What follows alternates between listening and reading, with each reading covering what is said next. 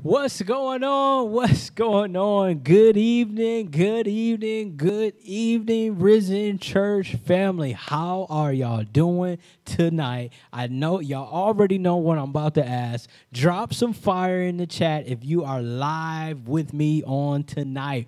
Listen, it's raining outside right now, but listen, we still putting this live up, okay? Listen, can we, matter of fact, we three for three.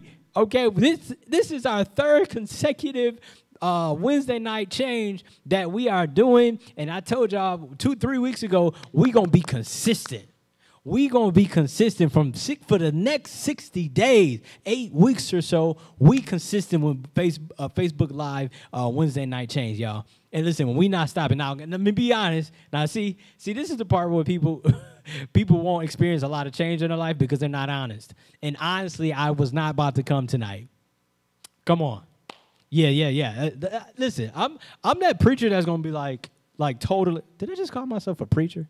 That's crazy. Anyway, listen, I'm the type of person that I want to be 100% honest with God. I was not going to come tonight. I was going to just take the L and be like, man, I guess I'll have to say it again and then come up with some excuse.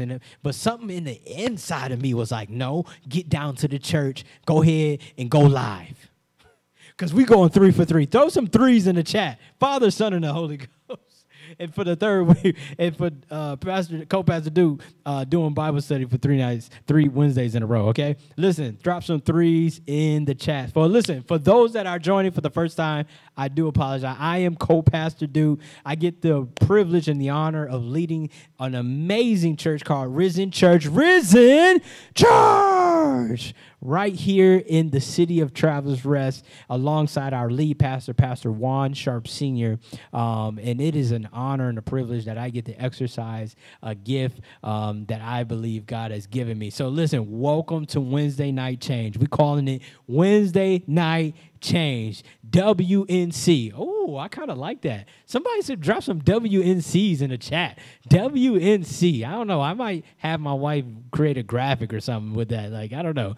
So listen, a few house rules for those that are new. For those that already know what's up, y'all already know what's about to go down. Grab a Bible, whether it's physical or whether it's electronic, whatever, grab a Bible, all right? Next thing, grab a pen and a notepad. We talk about sticky statements. I might say something tonight. God might use me to say something that you need to write down because you're going to need it at some point in your life, okay? Next thing you want to do is go ahead and share this and tag this to someone. Maybe you might find it beneficial for them to listen to this crazy dude right now at a table, at a church, about to teach some Bible study, all right? So go ahead and do that, and go ahead and grab you something to drink because we're going to just have a conversation tonight as we normally do on Wednesday Night Change. Let's go. All right, so y'all ready to get started? Are y'all ready to go ahead and drop some fire in the chat? Let's get to it. I already got my timer set. So I don't want to be before you long tonight. I know last week was a little long. It was a little lengthy.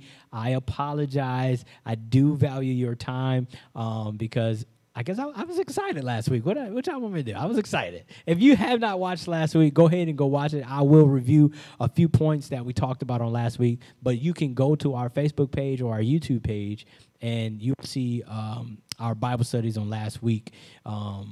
If you just scroll up, it should be above this video or below this video if you're watching it live right now. But I don't really know. I'm sorry. But here's it. A quick review from last week. Last week we talked about point 1. We said, and we was teaching from the idea or the story of the prodigal son. You know, the prodigal son was a son, a brother of a second. It's him and his brother. He was the younger son. He wanted all his inheritance right away. Went out, partied like a rock star, blew all the money, and found himself working for someone. Nobody gave him nothing. And that's a whole nother sermon in itself. And he ended up getting hungry. A famine hit the land. He broke, don't have no money, and he's about to pig slop. He's out there tending to the pigs. This is the worst job you can have during this time. And he's looking at this slop like, man, I'm hungry. And this slop looking all right, okay? I can make some slop oatmeal with this, you know what I'm saying? And I can just imagine in my mind, you know, I put a little spiritual hot sauce on it, like he's in slow motion. Maybe he got a bowl and a spoon, I don't know. And he's this close to like licking and down in this slop that pigs is in. And the Bible says he came to himself.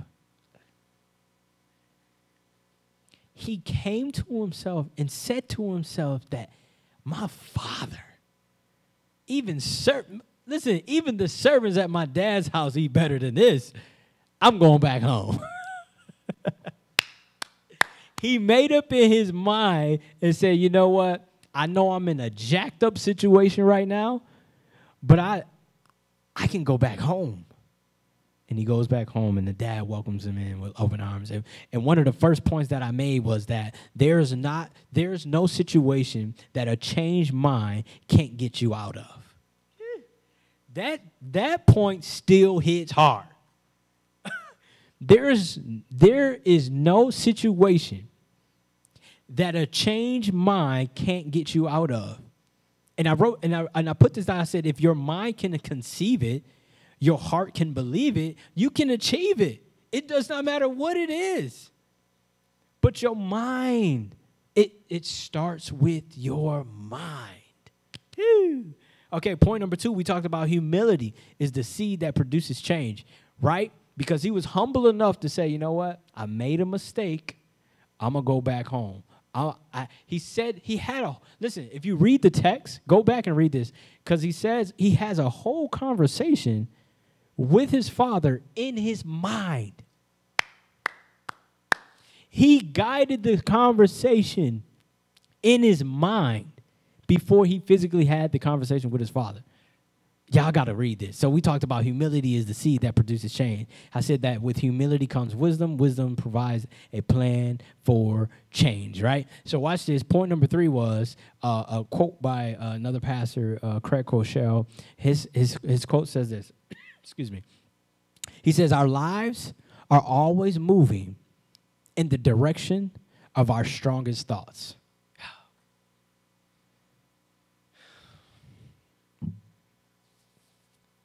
Listen to what he just said. Turn your phone up real quick. Listen to this. He said our lives are always moving in the directions of our strongest thoughts. So listen, this is why, and this is one of the points that I made. I said, this is why it's so important to guard your mind. Because where your mind goes, guess what? You go. Uh-oh. When we talked about Proverbs 4:23, right? Guard your heart. We talking about the mind above all else, for it determines, watch this, the course of your life. This is why it's important to guard your mind. This is why Paul talks about in Romans 12, don't conform to the patterns of this world, but be transformed by the renewing of your mind. And this is why we say the statement, the quality of your life is largely impacted by the condition of your mind. What have your mind been conditioned to think that produce the action that's you experiencing in your life? Because if you want to experience a changed life, guess what? It starts with a changed mind. Listen, I don't have nothing new for you. Change your mind. Like, we can end the live right now. That's all I need you to do. Baby steps. Change your mind. And here's the last. If I could have add a point 4 to this, it would be guard your mind. Because if we think about the prodigal son, what in his mind, let's see, what was the influence that made him want to take that money early? Sounds like a little pride to me. Come on. Let's talk about it. What in his mind provoked him to say, you know what, Dad, I want all my money right now. Whatever you was about to inherit, whatever my inheritance is before you pass away, no, I want that bread right now. It's our mind. I want you to think back to some of the decisions that you made, some of the rational decisions or some of the blatant decisions that you've made. It was like, ooh, I probably shouldn't have did that. Where was your mind at?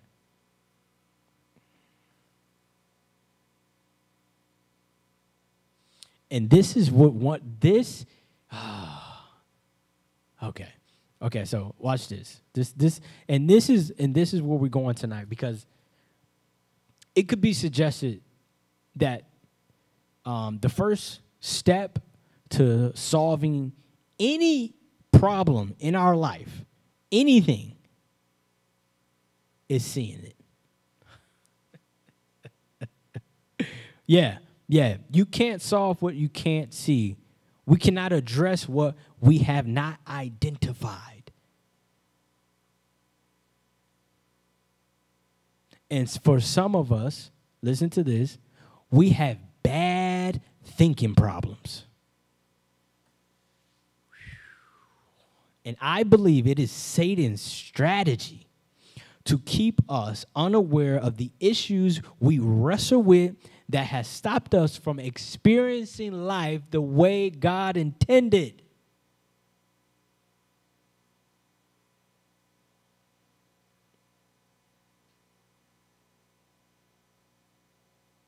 Come on.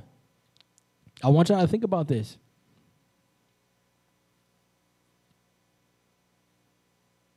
And this is why we have to guard our mind. I wrote this, I said, this is why it's important for every believer who wants to experience life the way God intended should develop the right attitude that says and admits and acknowledges that there are things about me I can't see that are hurting me. Woo! There's some stuff that... There are things about you and I that we cannot see that are hurting us. You can't see bitterness. Oh, look, I didn't. Come on now. You can't see unforgiveness, the pain that a trauma happened in your childhood. But watch this. You see the fruit of that. Oh. You see the condition of their mindset, the stronghold. You see the fruit of that stronghold. See, and I don't want to go into strongholds yet, because I want to dedicate a whole few days or a few Wednesday nights about that. So watch this. Watch now. Here's a story that we're going to talk about real quick in Jeremiah 1. Now, listen to this, because this is a story between Jeremiah and God, right? And watch what God tells Jeremiah. First off rip. Watch this. He says, I knew you before I formed you in your mother's womb. Before you were born, I set you apart and appointed you as my prophet to the nation. I, Jeremiah, said, Almighty Lord. Listen, now this is Jeremiah's response. Now listen to this. He says, I do not know how to speak. I'm only a boy. But the Lord said to me, don't say that.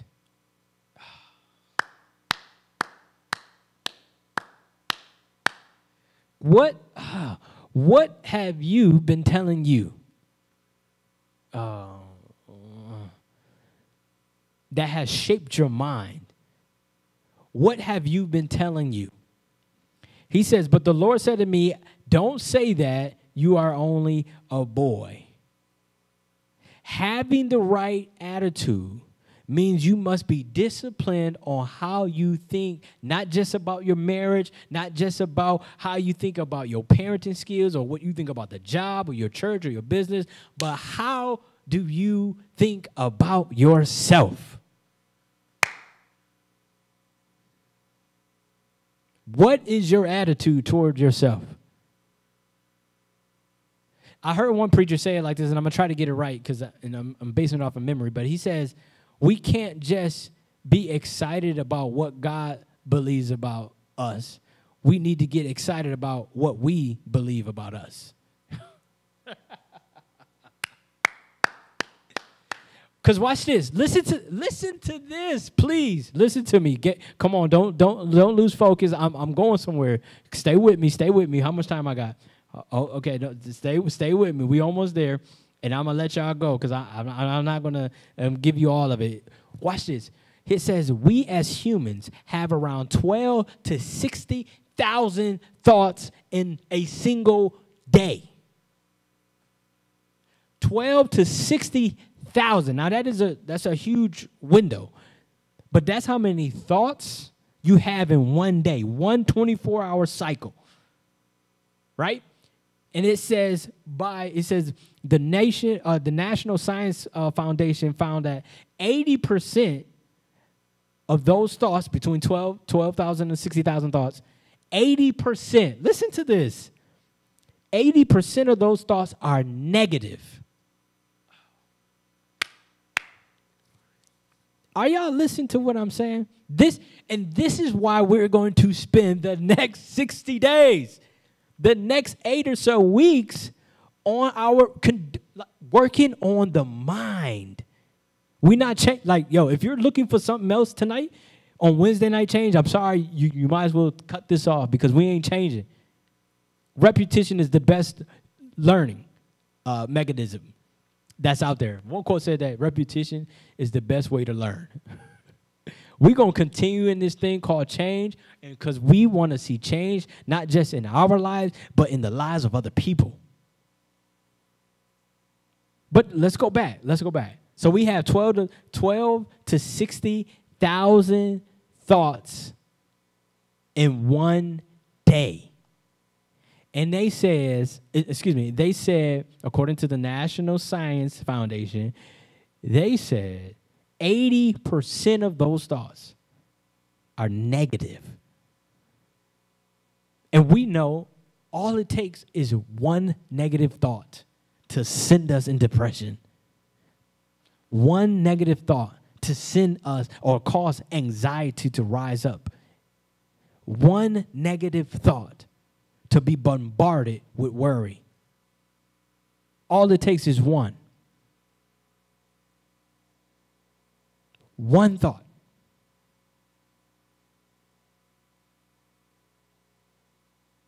I wrote this down. I said, one negative thought can steal your smile, destroy your peace, and kill your God-given assignment. Good God.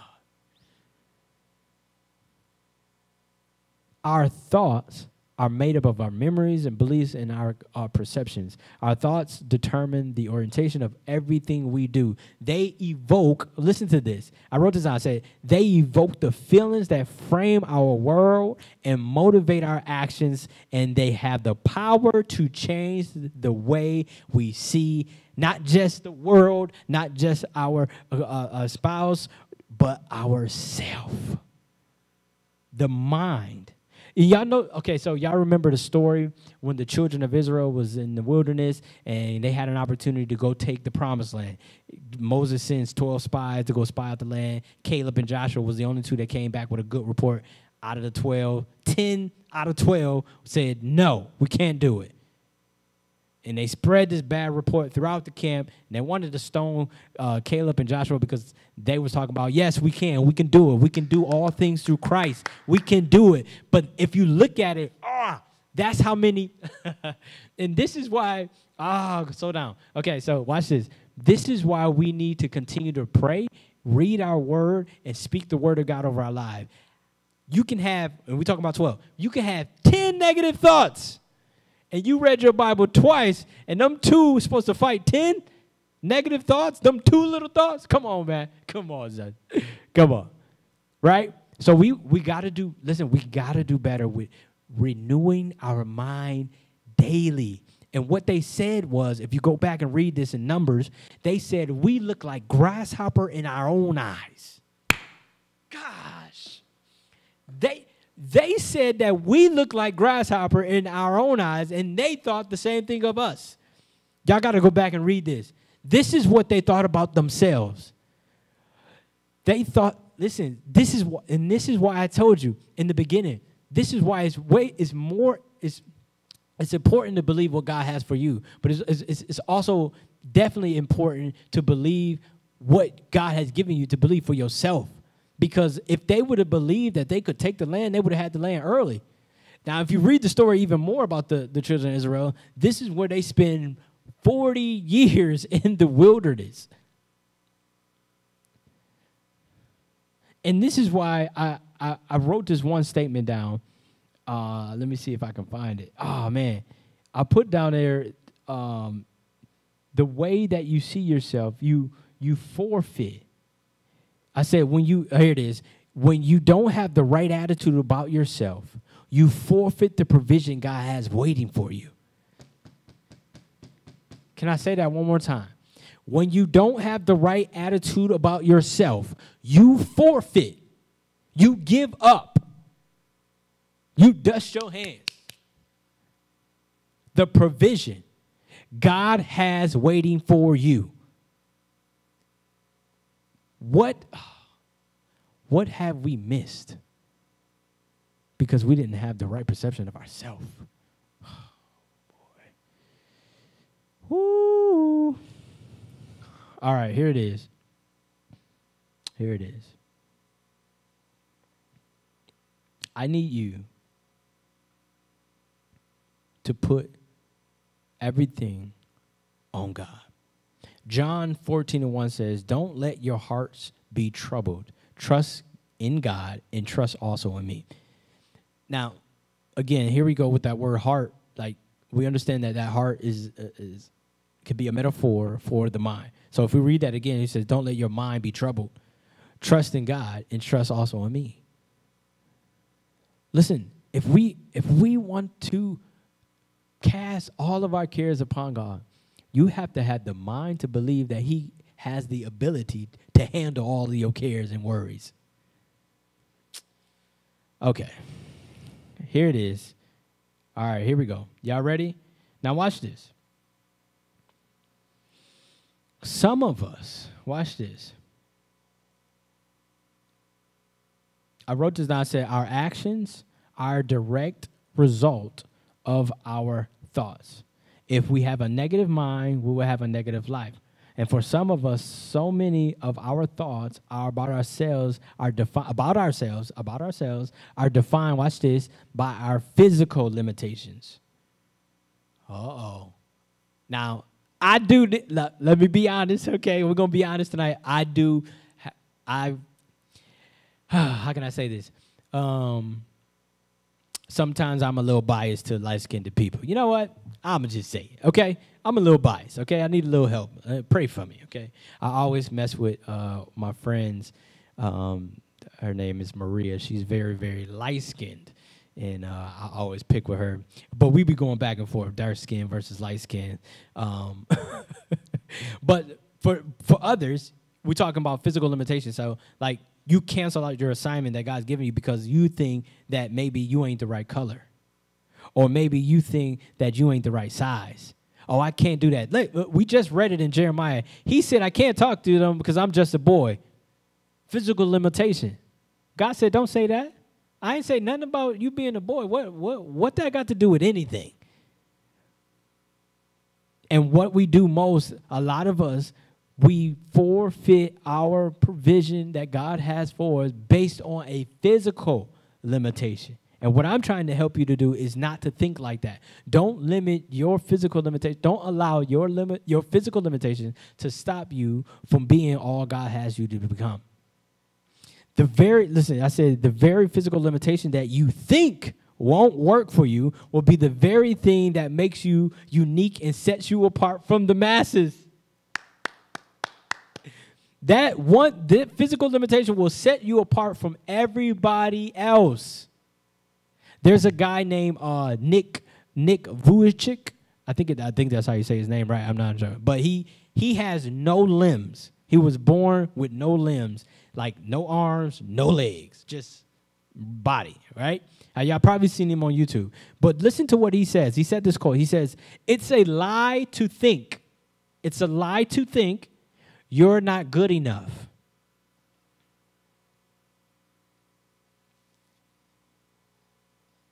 I'm preaching to myself.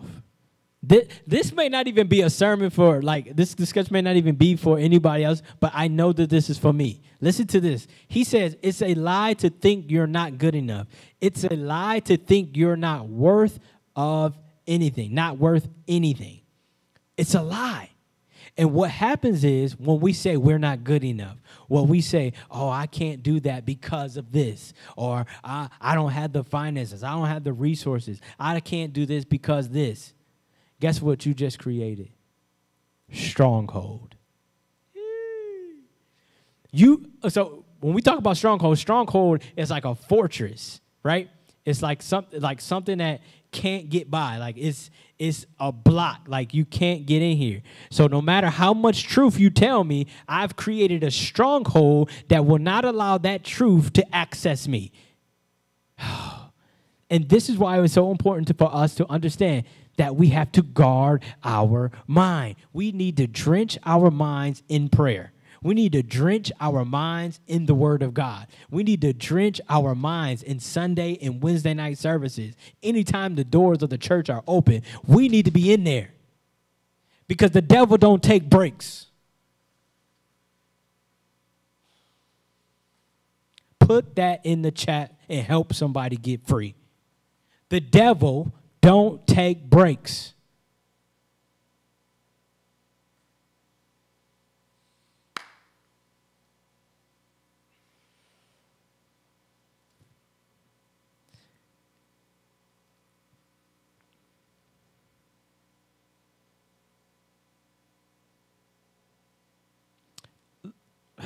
Let me find it for y'all. Hold on real quick.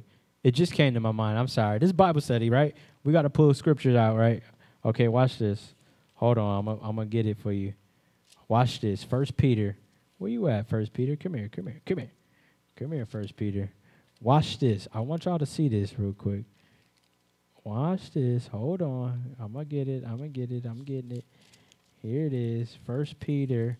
I want the 5th chapter. Here it is. Watch this. Listen. It says, 1 Peter 5:8, stay alert.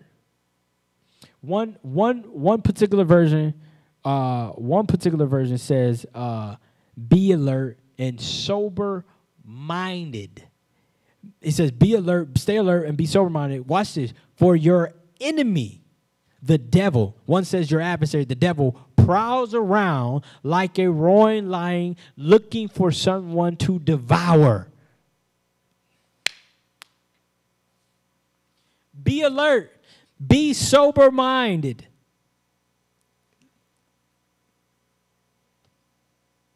Are y'all catching this? Are y'all tracking with me tonight?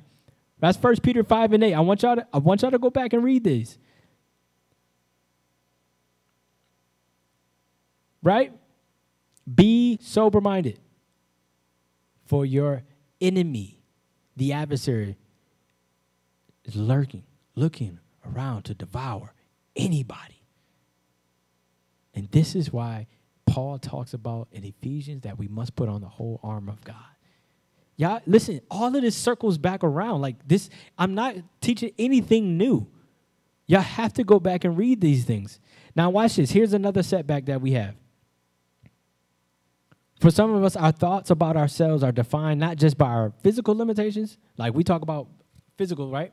The next one is our emotional setbacks, and this is where we're gonna park it for tonight. I got one more, but we're running out of time. Watch this. So some of us are angry, bitter, unforgiving, sad, frustrated, or fearful because we do not have the right attitude about ourselves because of what happened in our past.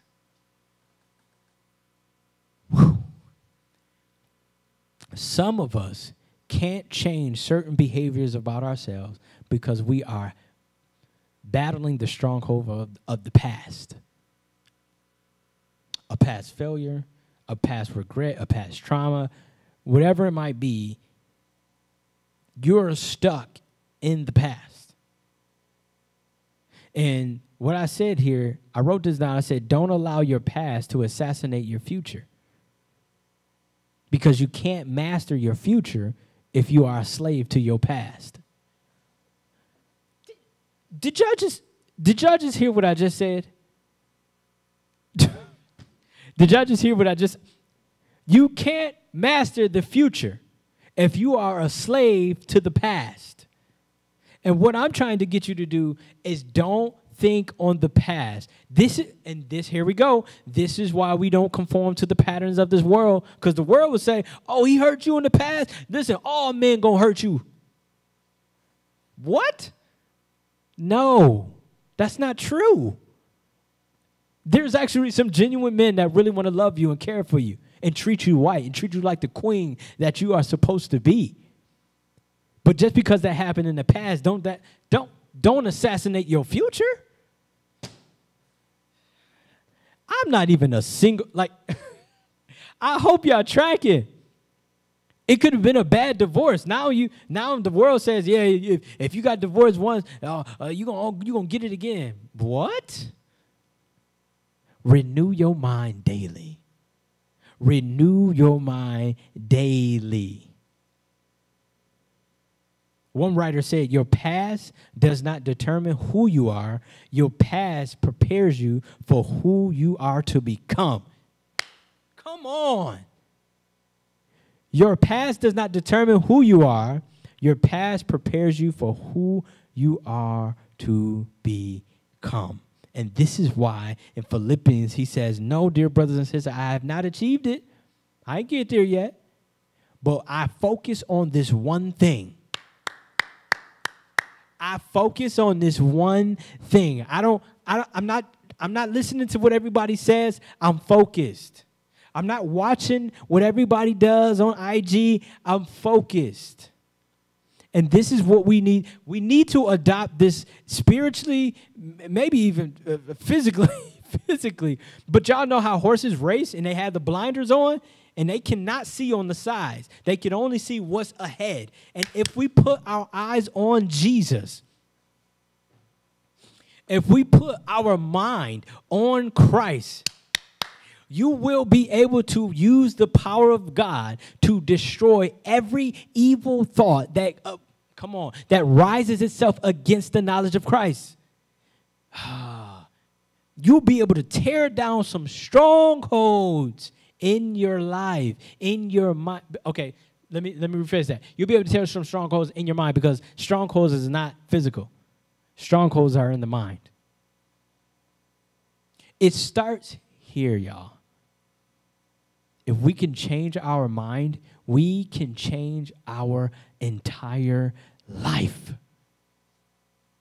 And listen to the rest of this verse. He says, no, dear brothers and sisters, I have not achieved it, but I focus on this one thing, forgetting the past. Forgetting the past and looking forward to what lies ahead. Verse 14 says, so I press on to reach the end of the race and receive a heavenly prize for which God, through Christ Jesus, is calling us. Come on. Come on. Drop some fire in the chat. I want you to, and I love this phrase, and I might deal with this next week because I'm done. We ran out of time. Listen to this. Push.